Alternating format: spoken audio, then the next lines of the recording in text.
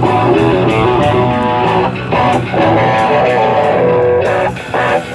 open cards! No coffee!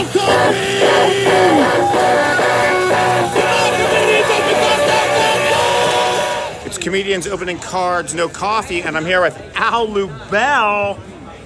Oh my God, I'm so freaking excited. I remember this man from back in the day and still going strong. I don't know if strong is the right word. Well, I think so. I'll go along with going. Very good. Okay, so and there's still. Still going. Exactly. How about still going week? Still going each and every week. Yeah, I like it. Right? Still going week each and every week. Still going strong each and every week. But I've always gone weak. I always feel I don't want to spend too much energy. Sure, that's reasonable. And I don't even know if I have the energy. Yeah. So I don't know if I've ever really gone strong. There have been little periods where I've gone strong, like where I was going to do the Tonight Show for the first time, right? Or Letterman for the first time. Right. I worked like a lunatic. Well, a long period to try to prepare because it was a deadline. Right. I have to admit that I went strong then. Right, of course. But in general, unless I'm forced into something, right, I will not go strong. I will go weak. Right. And I'm not proud of that. Sure. Since I'm inherently lazy. Right. Well, but that's good because then you can go weak or strong. Right. Right. Sort of like coffee. Exactly. Yeah. I gotta quit coffee. I'm cutting down on coffee. I drink too strong. It's too strong. Coffee. Well, I'm naturally anxious. Drinking strong coffee, yet it makes me weak. Yeah, so maybe if you drink weak coffee, it'll make you strong. It would, actually. Right. So there we go. I think that's what we do. We've solved it. All right. So we've got all these silly cards. I don't know. If you see anything that is of interest to you, go ahead and pick it up. And I didn't even know. Yeah, I always heard these things that some shows have cards. Right. I should have cards. I should have cards about me. Lubel cards. I think there were comedian cards made at some point. I don't know who made them or what thing. And then I know there's a comedian right now. I'm blanking on his name. He's from Ohio. He's whatever. He makes cards for guests to come on his podcast and has a comic artist draw them and stuff like that. And like I was saying, I actually have collectible cards that I do. I don't know. Oh, I'm sorry. It's okay. Just don't do it again. I would love to. Here's if I have any cards in my bag that I could give you, but I don't. Yeah. Well, how would you expect this to happen? Well, I normally keep some of these cards with me. They're really cool cards. I've seen would them. have liked to have put the people could. Come in here. I've seen them on the show. Well, I'll plug them then. Yeah. Tyso cards, TYSOCARDS.com if you're a card collector. But more important than that, if there's only one thing I could plug other than Wild Foods on PBS, just be kind to each other. You never know what someone's going through. Now, Dave. Okay. Yeah, fine. Yes. Okay, but so I should pick something that interests me. Something that, yeah, exactly. That maybe it has some interest. I don't know. Let me think. I just have like small interest in everything. Weak interest. I have weak interest. In everything. Exactly. I don't know. Maybe we should just order some strong coffee. How about Rocky IV? That interests me. Rocky IV is good, yeah. 4. I'm trying to. It's probably not. Might this be the Dolph Lundgren one?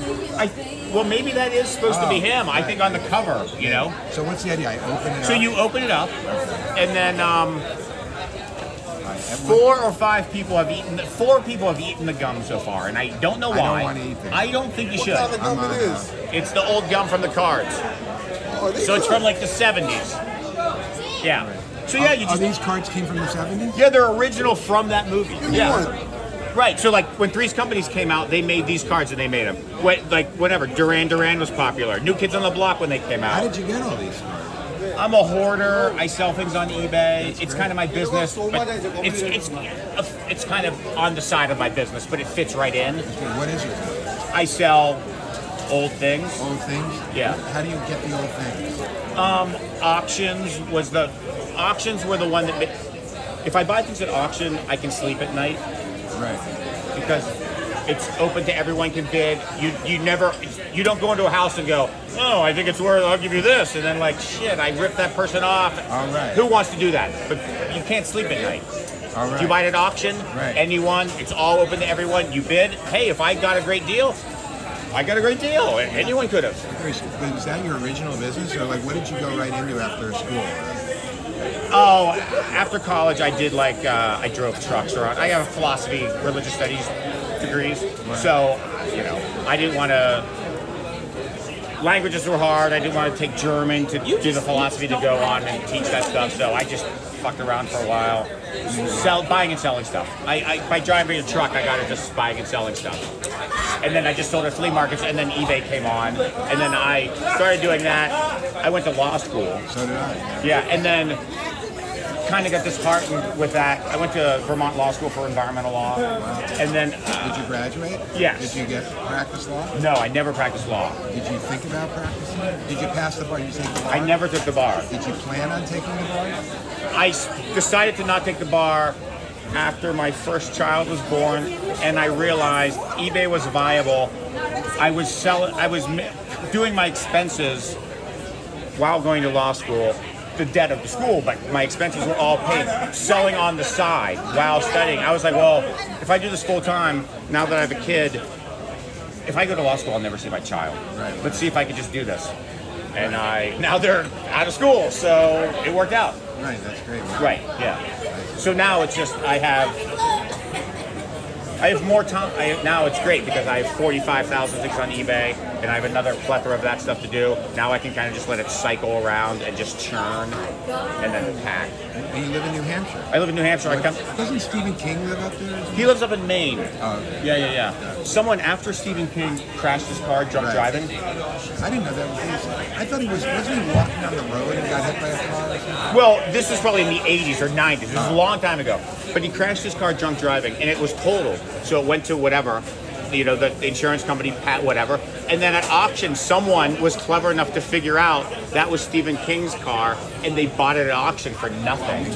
And then they have Stephen King's crashed freaking car. Lubel. Yeah. So. Hey, how you doing? Hey. Good. Oh, thank you very much. Yeah, it's obvious. He used to work at he used to work with Jason Steinberg. I think did start bringing some ads. Savia booked me at some club, and I forget which club it was, but he would book me a lot. Right. Yeah, I don't know the managers and stuff. I'm just getting to get introduced to the comics by doing this sort of thing, and then I'm trying to get the more in my area, getting the open mic shows and getting those dudes so I can put that on after you headliner guys, and then promote everyone by putting up all the info, because it's amazing, like the young folk who are hilarious, they're just 25 views or something, not that I'm trying to do something, who knows what'll happen. So So we open this up, right? Now what happened Rocky 4? Okay. And I give my thoughts. Right. Yeah, I'm not going to eat the gum because I'm trying to do a ketogenic diet, that's under 20 carbs a day. Oh, okay. Have you heard about that stuff? I don't know that specifically. There's a million different ones, Yeah, I'm trying to do that. So cut back. So I'm a big sugar addict. I was. I'm trying to stay away from sugar. Right. Okay, so now I'm supposed to look at, it is Dolph Lundgren. Yeah, you were right. So I'm going to look at it and give my thoughts. Whatever you want to do. Okay. Rocky for the Russian boxer Drago. How do you think he's pronounced? Drago. I think Drago. Drago. Yeah, that sounds good. Drago sounds too close to Drago. Yeah. Drago. And Drago sounds more like menacing. A dragon. Yeah. Drago. Yeah, that's seeks a bout with America's champ Rocky Balboa. In the meantime, he agrees to fight Apollo Creed, although he feels Creed is a has-been. And I agree with. I can understand that because I just looking at the way the movie was structured. He needs to first fight Creed to make it a long movie, a feature-length movie. Right. And as I recall, he killed Apollo Creed actually. I don't really remember. I remember. Yeah, I remember he killed him. I believe. It's okay. I believe he killed him. He beat him so badly, Apollo Creed died, which added motivation for Rocky. To want to destroy this Dolph guy. Yeah, I think I probably saw the first movie, and then I don't know. Do I need more of the same? I don't know. Yeah, that's a smart attitude. You can tell you were a philosopher. Philosophical attitude. Philosophical attitude. There you go. Yeah, I didn't think that way. I'm embarrassed to say I saw all 5 of them. It's all good though. But I think if it was now, I wouldn't see them. Like my attitude now. It's interesting watching movies now. I almost wish I had seen none of the movies I've seen. And seen them now because I'm so much smarter. I think I have so much wiser. On the other hand, you don't know if I hadn't seen those movies, I wouldn't be so much wiser. Right, you wouldn't know. But you could also be other things besides the wiseness that's missing from the movies. Like pluses and minuses. Did you watch it? Yeah. Can I get do you have like a coffee or something? Yeah, here, let me grab you. But like I just saw a movie called. Do you want anything? I'm fine. I saw a movie called. I'm sure you've seen this movie. Right here. Thank you. Just like a cappuccino. Cappuccino? Yeah, super. I kept putting off watching this movie, not putting it off, but just being too lazy to watch it. But I kept hearing it was good. A Coen's brother movie called No Country for Old Men. Oh yeah. That? Maybe that was a book, I think, that famous author with that, or maybe he has done a few movies. Coen brothers have done a few movies of that author, perhaps. Yes, Cormac McCarthy, I think. Oh, and he just died. Yeah. Oh, I forgot he. Yeah, because he did that on the road, not on the road, but there's The Road or something like that, which is super dark. Okay, but I don't know if it was Cormac. It might not have been Cormac. Oh yeah, I don't know. I think there's another name maybe. But yeah, but it was from a novel. Yeah, it was from a. Yeah. And it was, wow, what a great movie. And I'm wondering, if I saw it 15 years ago, I might not have appreciated its greatness, because I'm a little more sophisticated as a movie watcher. Sure. But, like you said, and you agree with me, if I had seen it years ago, I'd be more of a sophisticated person now, perhaps. But I wouldn't be watching the movie now, that movie. I'd have seen it. Who knows? Yeah, it's hard to second guess all that stuff, because what does it do you anyway? Well, I spend a lot of time wasting my time. Yeah, I think we all do. That's all life is, isn't it? You could argue that. I think some comedian has probably made that joke about something along those lines. Well, I've heard it somewhere at least. I have a kind of joke like that. Should we try go back in? Time is killing me. I'm killing time. I talk about that's why I'm lazy. I'm killing time because time's killing me. Right. Yeah. You were because I haven't seen you in a few months, or maybe 6 months or so. Yeah, I think you did, but you do wordplay-ish, smart stuff. Yeah, and then of course all with your name and stuff, which is hilarious. Yeah. The rhythmic. Yeah. So let me keep going. Sure. Okay. So, there's more to say. Of course. There's probably pictures on the other side. Oh, good. Yeah. I mean, you're picking the backside, which whatever. The fight is set right between Drago and I forget his name. Carl Weathers plays Apollo Creed, right?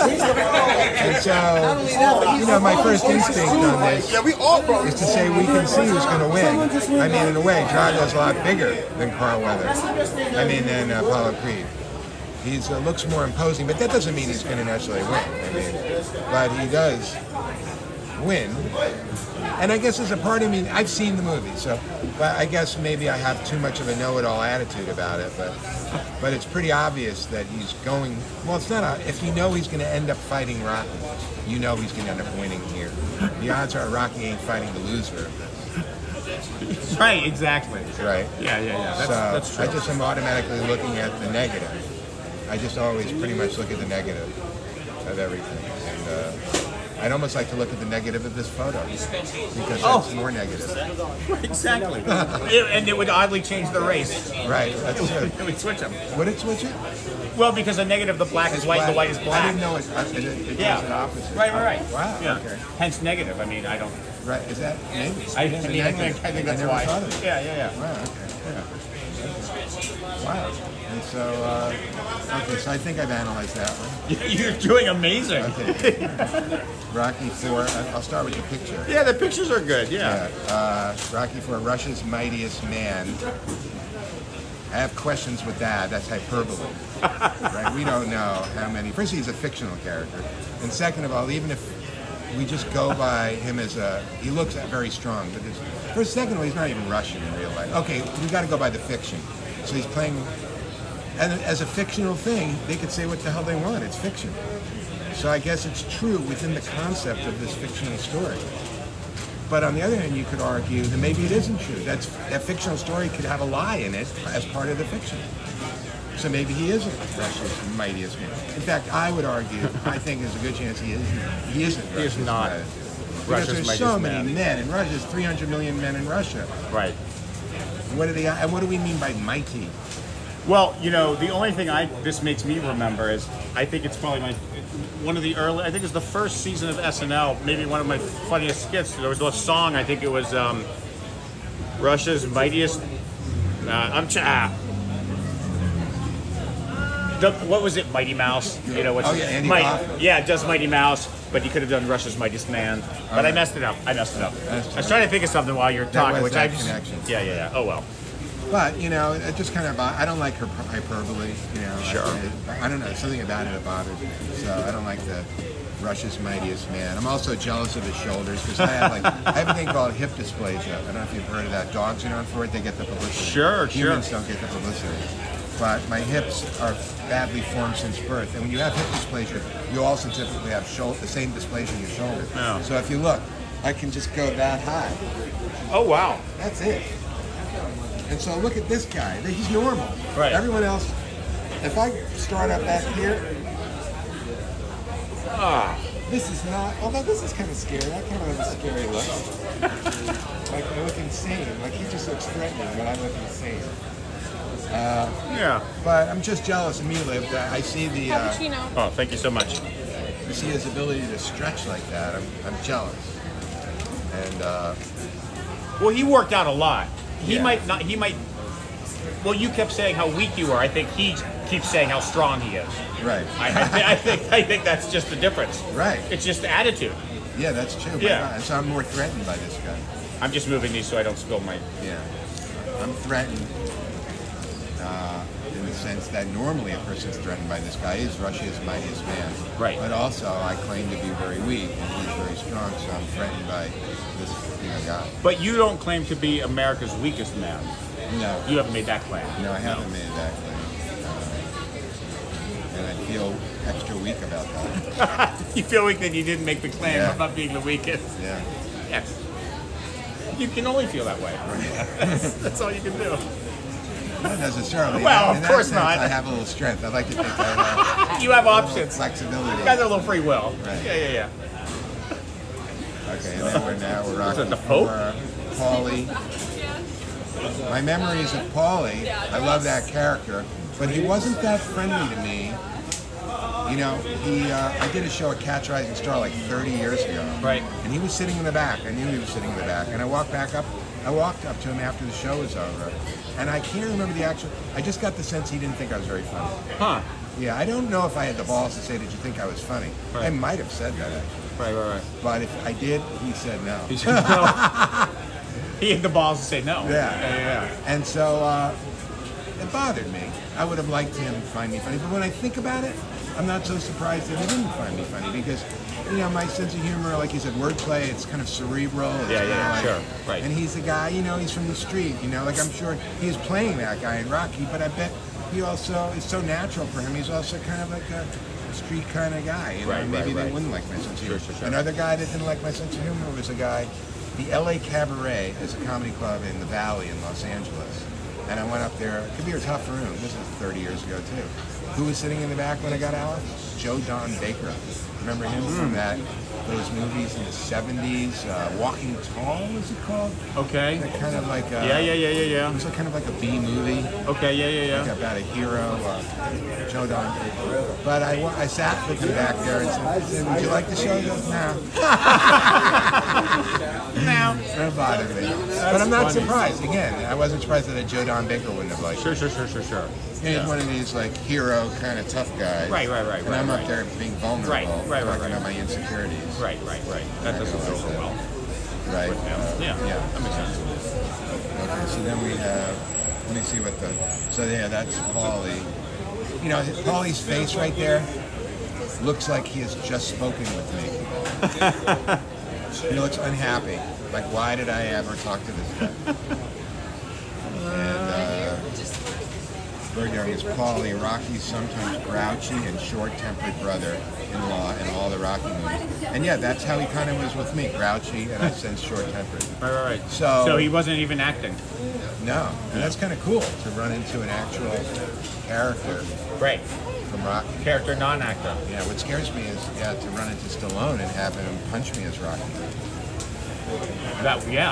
So it would. But he wouldn't do that because he was Rocky who had, a good sense of character. Well, Stallone's supposed to be, like, certainly smarter than he. But Oh yeah, he and wrote just all, the fact he wrote that all he his wrote stuff. those Yeah, movies. exactly. My God, he's a very smart guy. Yeah. And probably nicer. I mean, Yeah. I don't know. Yeah, I would think so. You'd hope so by now.